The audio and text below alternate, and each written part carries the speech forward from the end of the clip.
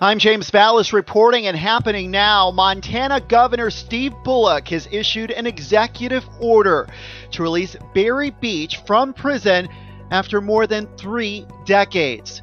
Beach, seen here in an interview with MTN News in 2013, had been convicted of the 1979 murder of 17-year-old Kimberly Nees, but had always maintained his innocence. He was just 17 years old himself when Kimberly, his neighbor and ex-girlfriend, was found murdered.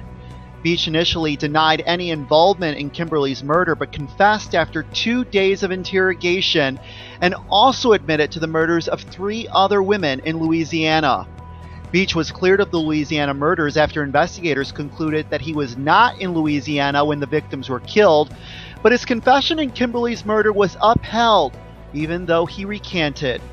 Under the executive order from Governor Bullock, Beach's sentence has been commuted to time served with an additional 10 years suspended. Beach is expected to be released from prison later on Friday. The case drew national attention over the years, and a Change.org petition in September got nearly 28,000 signatures.